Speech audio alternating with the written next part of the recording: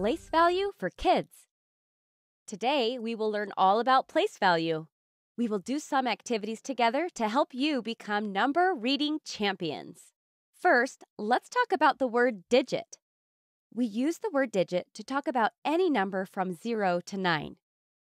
In the number 356, there are 3 digits. 1, 2, 3. How many digits are in this number? It's 3 again, isn't it? 1, 2, 3.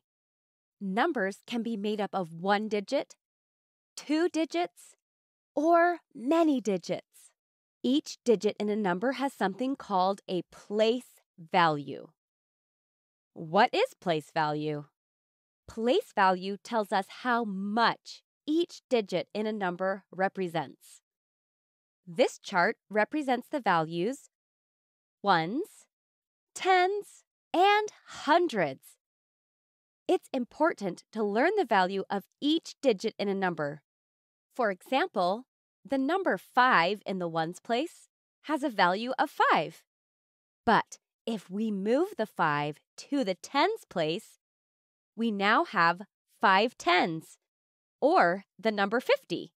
And if we move that 5 over one more time to the hundreds place, we now have 5 hundreds, or 500. Let's look at a number with 3 different digits. This number is 567, and each of those 3 digits has a specific place value. Let's slide this number into our chart. The place value is now listed below each digit. This number has the place values in the hundreds, tens, and ones.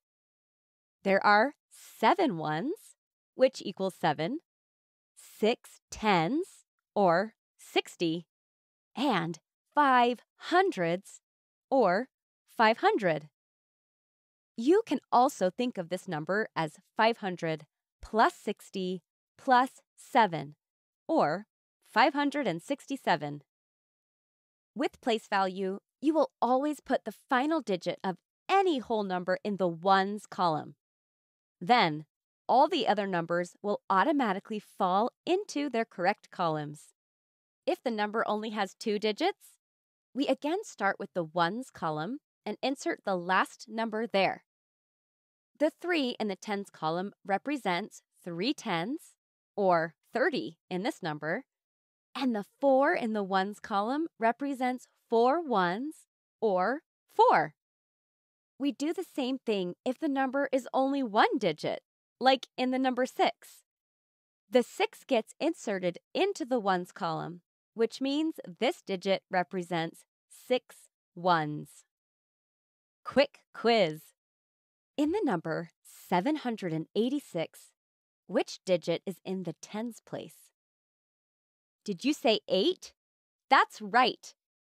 There are 8 tens, or 80. Which digit is in the hundreds place? Did you say 7? You got it. There are 7 hundreds, or 700. Finally, how many ones are there? I bet you said 6. You're on a roll. 786 is the same as 700 plus 80 plus 6.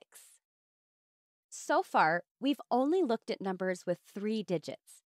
Let's talk about the place values after hundreds.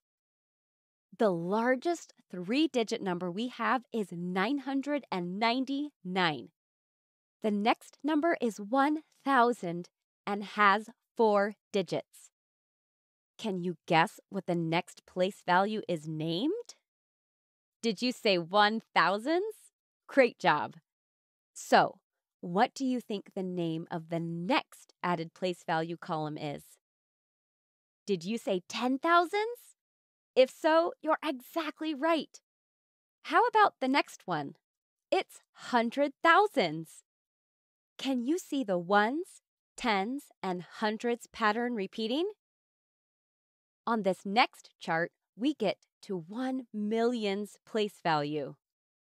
The pattern then repeats again to 10 millions, 100 millions, and then billions.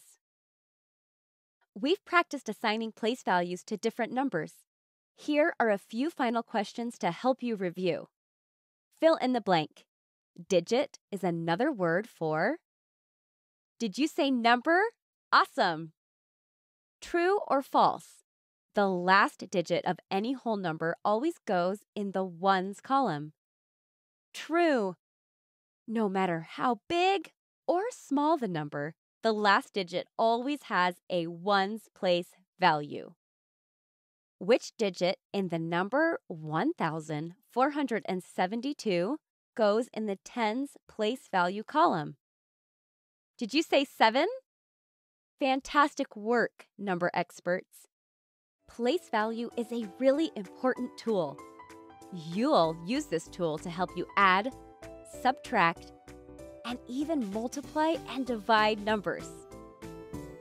Hope you had fun learning with us.